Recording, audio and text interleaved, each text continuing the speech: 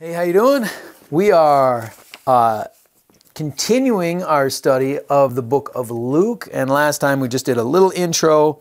Now we get into some of the things that are part of just the history of what happened. So now it is the birth of John the Baptist foretold. So Luke chapter 1, 5 through 25.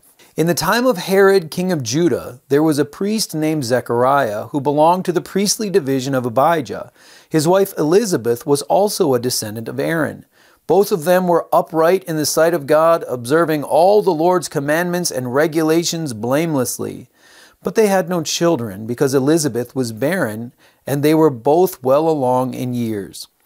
Once, when Zechariah's division was on duty and he was serving as priest before God, he was chosen by lot, according to the custom of the priesthood, to go into the temple of the Lord and burn incense. And when the time for the burning of incense came, all the assembled worshippers were praying outside. Then the angel of the Lord appeared to him, standing at the right side of the altar of incense. An angel of the Lord. I don't know if I said the angel. Anyway. Don't want to make that mistake. Verse 12, when Zechariah saw him, he was startled and was gripped with fear. But the angel said to him, "Do not be afraid, Zechariah. Your prayer has been heard. Your wife Elizabeth will bear you a son, and you are to give him the name John. He will be a joy and delight to you, and many will rejoice because of his birth.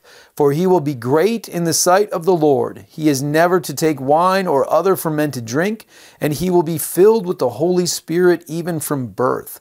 Many of the people of Israel will he bring back to the Lord their God, and he will go on before the Lord in the spirit and power of Elijah to turn the hearts of the fathers to their children and the disobedient to the wisdom of the righteous, to make ready a people prepared for the Lord."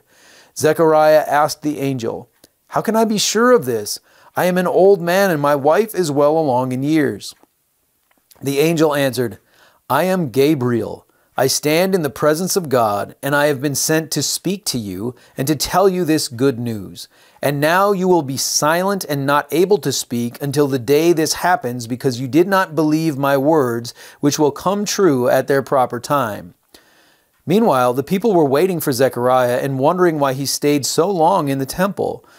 When he came out, he could not speak to them. They realized he had seen a vision in the temple, for he kept making signs to them, but remained unable to speak.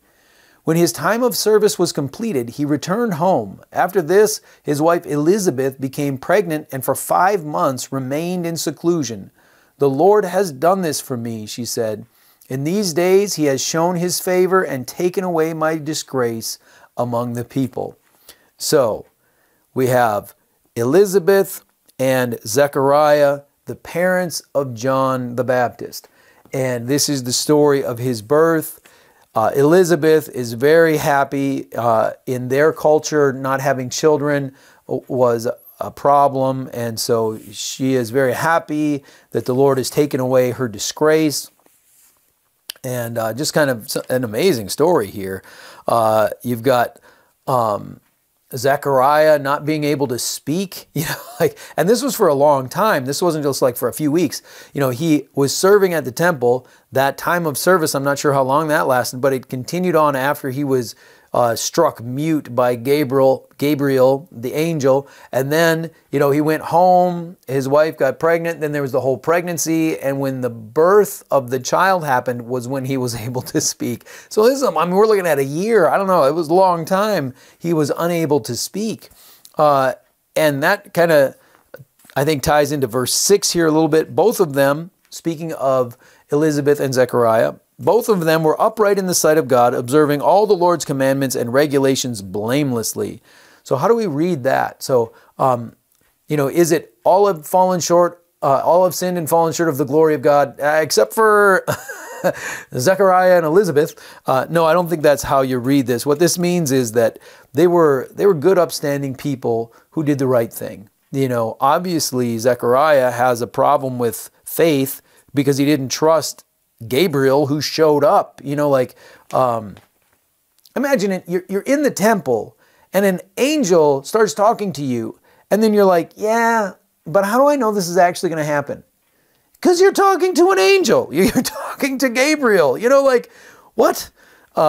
Anyway, so then he's struck mute. So there's obviously, he doesn't have this Christ-like perfection, but he is described as upright in the sight of God, observing all the Lord's commandments and regulations blamelessly. So, you know, good people. Zechariah and Elizabeth, good people. So, awesome story.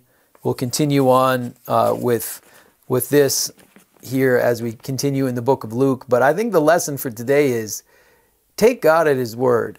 You know, Zechariah is talking to Gabriel and is like, yeah, you're going to have to give me more than just your presence here. You know, like, you're going to have to tell me how I'm going to know this is actually going to happen.